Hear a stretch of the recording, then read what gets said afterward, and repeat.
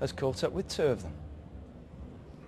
So we've seen perhaps one team taking the lead slightly surprisingly in the FA Cup this weekend, but it's not the first time. Charlie Oatway, you did your own bit this weekend at Anfield. You're living the dream this weekend, aren't you? Yeah, I mean, the boys have enjoyed themselves, and you know, they give it their best shot, and you know, we took the lead and we took it twice really, and we deserved to go in at 2-2 at least. The boys done really well in that sense, and they listened to what we said, and you know, unfortunately for us, the quality showed in the second half. 24 hours on in the cold light of day, are you still enjoying it? Are you able to put it into some kind of perspective, what you did yesterday? Yeah, I mean, we put it in perspective. We are still enjoying it because we're here. You know, Man United was good enough to give us like 20 odd tickets, and the boys are going to, you know, thoroughly enjoy it at the moment. And we walked into the bar and they were clapping us and things like that. So the boys are enjoying that side of it.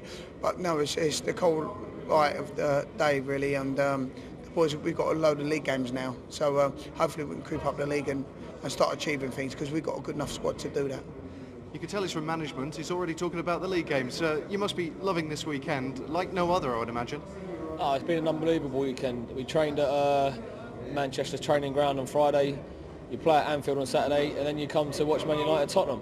You can't get a much better weekend. What about the game you've seen so far? I mean, what have you made of it today?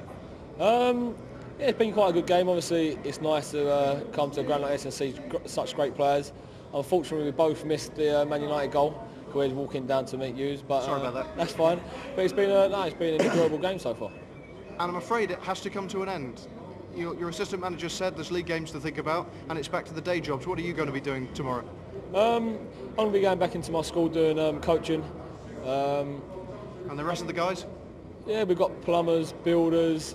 Anything you want done in your house, I think you can have it done. So if you need any work done, I'm sure you can give us a call and it could get sorted. I'm sure you won't be short of phone calls. You've made us all enjoy the FA Cup again this weekend. Well done, boys. Thank you. Thanks a lot. Thanks. Cheers.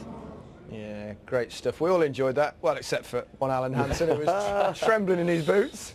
It was really remarkable, and there's certain things that happen in your life or your career that you'll remember forever. And for the Havant boys, just as you go to Anfield, as I said, scored twice in front of the Kop, and not only that, but they had a lot of chances as well, and they played unbelievably well. Yeah, I think they just went with no fear. They went there with the intention of enjoying themselves, and they certainly did that. I mean, to score two goals and be in the lead twice is fantastic for them. Great story. Almost held that lead at half-time.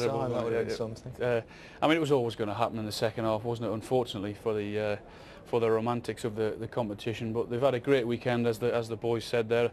They've missed Man United's goal thanks to the interview, so they'll all go home happy anyway, won't they?